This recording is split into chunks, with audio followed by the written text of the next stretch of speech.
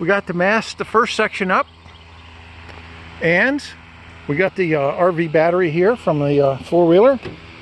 So I'm going to hit the power and we'll watch it go. Let me put this on big screen. Big screen, here we go. Up, wrong direction. That brought it down.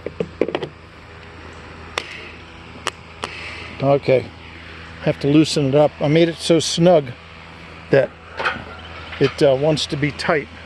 What I did is I put nylon blocks in here and down at the bottom to act as shims so it doesn't wobble in the wind. Okay, let's see how this goes. I'm gutsy, this is my first try.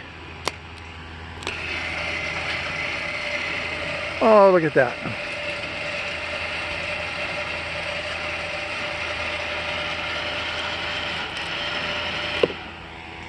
So I can keep my hand on it.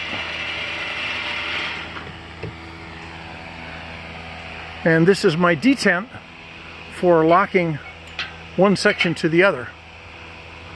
That works pretty good. And down just a little bit more. Okay, that's it. N4 MQ. Enjoy.